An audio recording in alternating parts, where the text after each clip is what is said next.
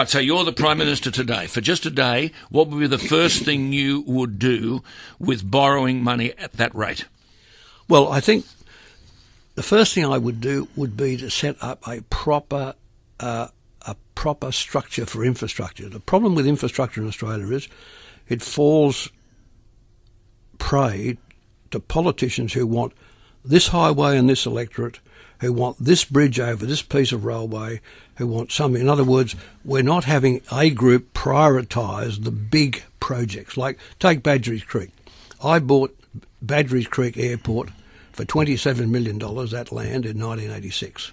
Right? I knew Sydney needed another airport at some point. I knew there would never be another site. So I paid $27 million for it. And fortunately, it was never sold, and we're now going to open Western Sydney Airport. That big lump of infrastructure, which the Commonwealth is now building, and correctly, will, of course, remake Sydney, and certainly Western Sydney. But you can ditto that all the way up the coast. The most urgent thing is a better balance between our strategic interests between China and the United States. Yeah. That's central to Australia. We're in this region. There's this, what will be the largest economy in the world, China.